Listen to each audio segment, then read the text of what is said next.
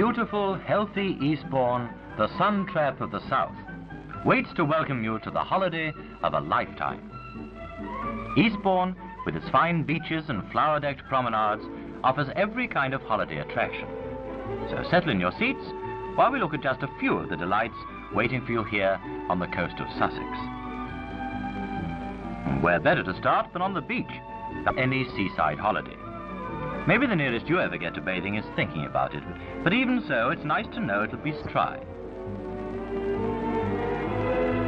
The beach here at Eastbourne is safe and clean, and for the youngsters, these floats are an endless source of fun in the sun.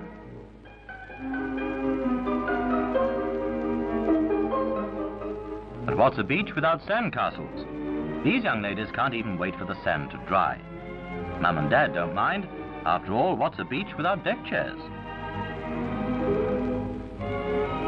Hello? Oh well, maybe we shouldn't have asked. Must be the sea air or something. Still, all the world loves a lover. And even cricket lovers. And this must be what the Calypso singers meant by cricket, lovely cricket. Not up to Lord's standard, maybe, but certainly just as attractive. Whoops, let's try again. That's the way to do it. And this is the way to enjoy Eastbourne. Whether you come early in the spring, right in the season, or later on in September, you'll find hospitality is a byword in Sussex, and never more than here at Eastbourne.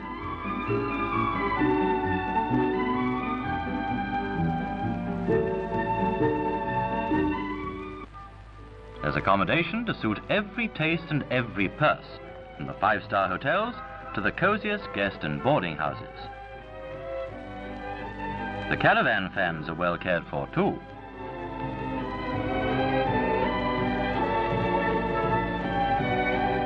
And everywhere you go, Eastbourne welcomes you with flowers. With the carpet gardens on the Grand Parade a magnificent centerpiece. Here, with the sunlit fountains sparkling in the sunshine, you just can't help pausing to admire the glowing color, the delicate beauty of the flowers. Flowers of all kinds, carefully nursed to perfection by a team of expert gardeners, who often use literally hundreds of plants in just one small flower bed like this. But whether you're a gardener or not, when you stroll along Eastbourne's carpet gardens, you will agree they can be breathtakingly beautiful. So let's catch our breath at the bandstand. Looks like our young lovers are doing the same. And it's not surprising, because sooner or later, everyone comes to listen to the band. And what famous bands you can listen to in this superb setting right on the seafront, which provides seating for 3,500, as well as the finest music and musicians. But Eastbourne's a family resort, and there are special children's shows every weekday at the Redoubt Open Air Theatre, again, right on the seafront. Here, Uncle Bertie reigns supreme, and a feature of his shows is the part the audience plays, with talent contests, fancy dress competitions, and an endless supply of prizes and presents. No wonder Uncle Bertie is a big hit with the small fry. It's a wonderful show, all right. There's something about a holiday that brings out the oarsmen in people. And in Eastbourne's Princess Park, they come in all shapes and sizes. These two are really going places. That's better. Shows what Dad can do. These young ladies must have told Dad not to bother, or perhaps he just prefers to be ashore.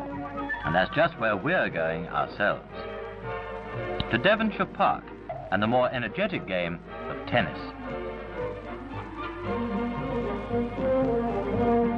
Here at Devonshire Park, Eastbourne presents many exciting tournaments and championships, both amateur and professional. And with 23 grass courts available, the visitor to Eastbourne can play lawn tennis at its very best, in the sunshine, on well-trimmed grass. And what more can a tennis player ask for? Golfers might say, well, what about us? And they'll find miles of rolling fairways and a choice of 3 first-class 18-hole courses. You might miss that birdie, but you'll always be glad you didn't miss playing on Eastbourne's downland courses, where the air is as exhilarating as a well-hit iron shot.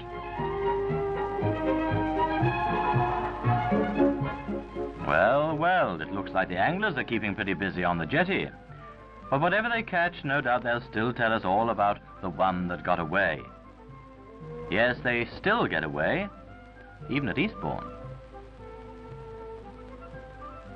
Bowlers are almost spoilt for choice, with Cumberland greens in no less than 5 different settings.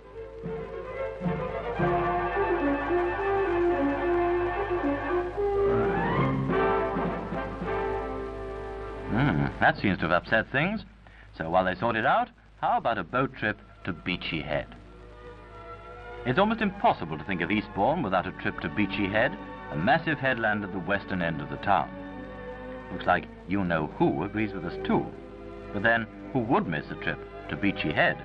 We're nearing the lighthouse now, and what tales it could tell nestling beneath the towering cliffs of Beachy Head. And what cliffs they are. For here, the rolling Sussex countryside plunges 600 feet into the sea. Down, down, down, down, to where the lighthouse stands vigil, strong as the sea itself. Small, insignificant almost, beneath the cliffs, the light stands 140 feet above the waves, flashing into life at night, piercing the darkness every 20 seconds with a beam that is visible 16 miles away out in the channel. Having rounded the lighthouse, it's back to beautiful Eastbourne, and it looks like there's a welcoming committee off the port bow.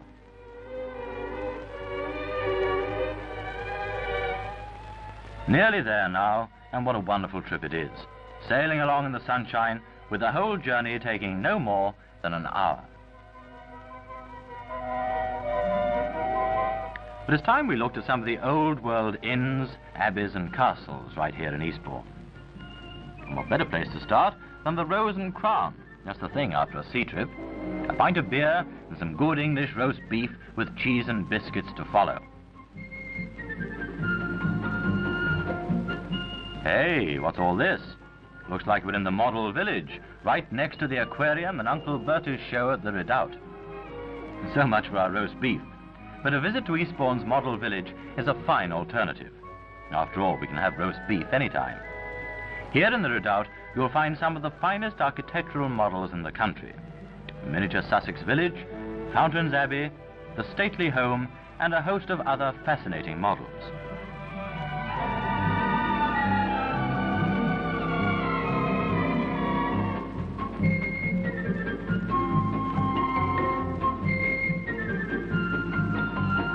This world in miniature nestles inside the walls of the Redoubt, an old Napoleonic fort overlooking the English Channel. Gulliver must have felt something like this when he woke up in Lilliput. But me, I feel like a cup of coffee. So let's go along the seafront to Holywell. Well, well, look who's here. Well, they're going to need some refreshment chasing about like this, and Holywell is just the place for it.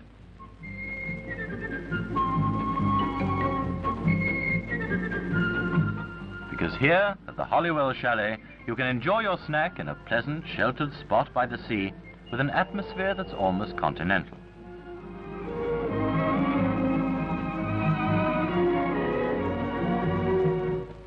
And with bowling and putting close by in the Helen Garden, a visit to Holywell is everybody's cup of tea. The lovebirds obviously think so, and who can blame them? Because just a stone's throw away is the Italian Garden, tucked away in a secluded hollow.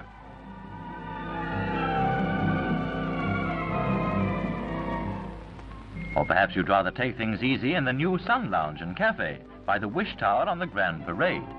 You could almost imagine you're on the promenade deck of an ocean liner as you relax here in the sun.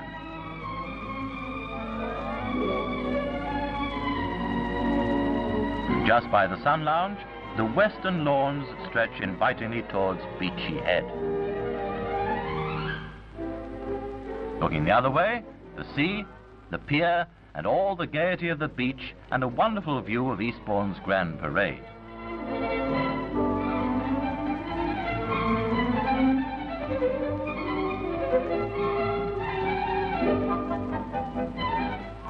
Then it's just a leisurely stroll to the pier, where dancers will find all the dancing they'd wish for, with a special night for the old-time fans.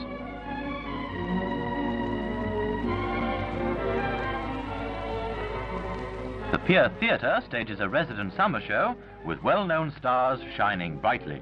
And the Winter Garden, the Devonshire Park Theatre, the Royal Hippodrome provides a full choice of drama, comedy, revue and musical comedy for your entertainment. Not to mention the latest films in Eastbourne's 6 comfortable cinemas.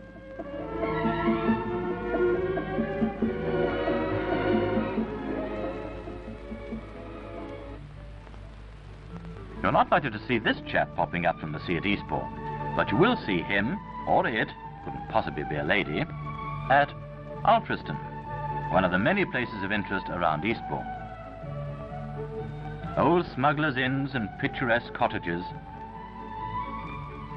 and Alfriston's 14th century Cathedral of the Downs, where you can see the marriage register dating from 1504, which is I don't know how many years before even Henry VIII embarked on his career of matrimonial bliss. And just a few minutes away across the river is Lullington, and what is reputed to be the smallest church in England.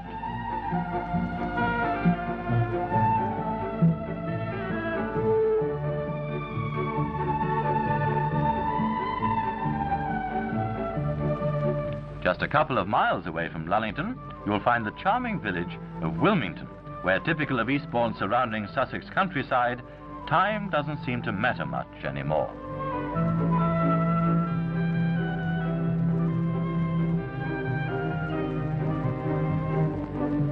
Pausing for a moment to wonder just what age in our history saw the birth of the long man. How did he get there? No one knows. There he stands, 230 feet tall, reminding us of the days lost in antiquity.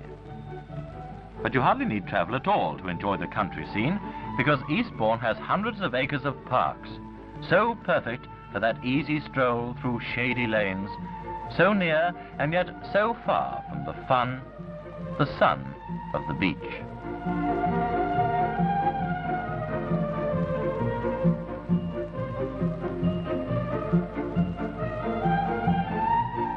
Sooner or later you'll want to go shopping, and you'll find the shopping centre just as convenient, just as attractive as everything else here at Eastbourne.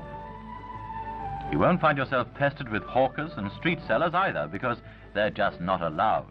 But you'll still be able to buy everything you need, from a Rolls Royce to a razor blade. Everything? Well, perhaps not a pipe band, and certainly not the Royal Marines. But that doesn't mean you can't enjoy them when it's carnival time in Eastbourne. The summers are long here, and you'll certainly need a long summer to sample all the delights of an Eastbourne holiday.